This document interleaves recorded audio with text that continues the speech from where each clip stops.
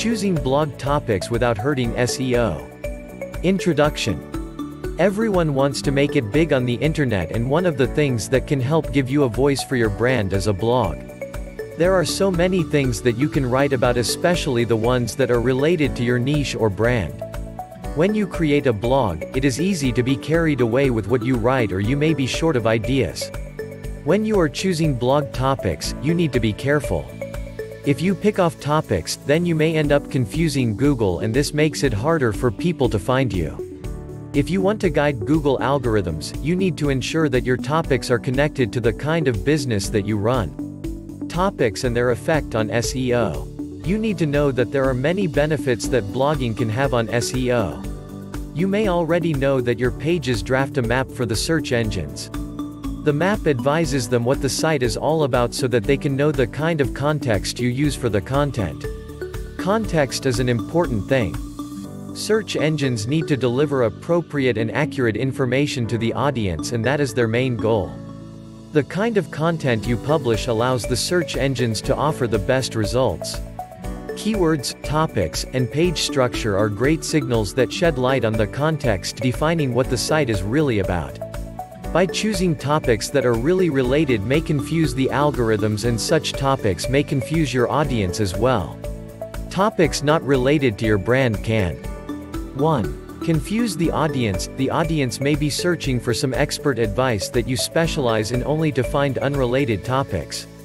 By deviating from your norm, you may lose followers who may be there solely for what you have to offer. 2. Attracting the wrong audience. Inasmuch as you are writing about one topic, there are still people who are actively searching for specialists in other topics. By being off topic, you end up attracting a less targeted audience. 3. Messing up Google. Google may have already figured you out and associated you with something specific. They may be ranking you based in terms that are related to your prospects, offers, and business. They may now have a difficult time relating the contradicting topics, which make you rank lower. Choosing topics that are good for SEO. Sometimes you need to let your personal interest and heart guide the kind of topics that you write about. While this is true, investing time on things that are not really related to the business or the market you are targeting does not add any value and will not bring about any new prospects. It will also not increase visibility. The main aim of marketing is to grow the business. You need to research the kind of topics that will be good for business. Consider keywords. You need to find out the kind of things people are asking on search engines, especially the ones that are related to your brand. When you can identify the keywords, then you can create blog topics that are related. Keep an eye open for phrases and words that people are searching for on various search engines. You can test a topic on Google and check out the results. You can also sample some of the articles if you want to know a thing or two about the competition. Questions. You need to know the kind of questions people are asking online that are related to your brand.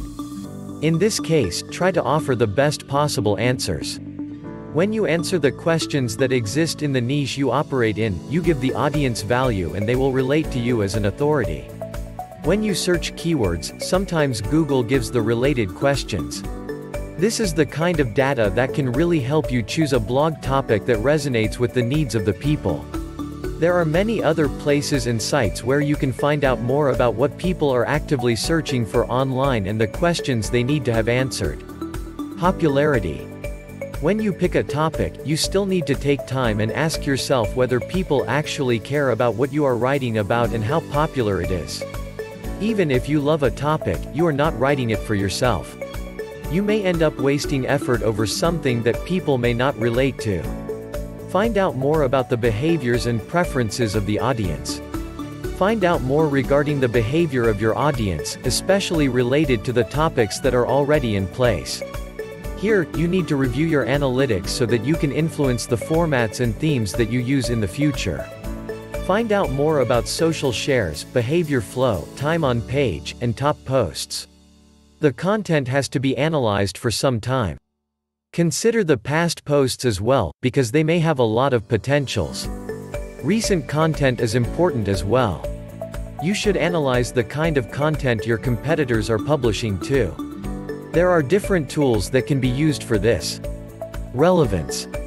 Find out how relevant the topic you are about to publish really is. Is it something that your audience can relate to, and is it related to the kind of business you are running? Conclusion. It is not hard to find topics that relate to most people. However, picking the themes and topics to attract a specific prospect can be a little hard. Everything has to be connected to the offers you are giving and the business as a whole. Before settling for a topic, it helps to assess the goals and purpose of the topic. Identify the reason as to why you are writing in the first place, the target audience, and what you hope to accomplish once the target audience reads it.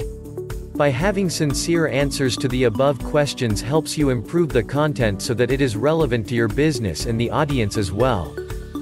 Thanks for watching this video article. Let's call it a varticle. This varticle has been posted for you courtesy of greg-watson.com and created and distributed by varticles.info.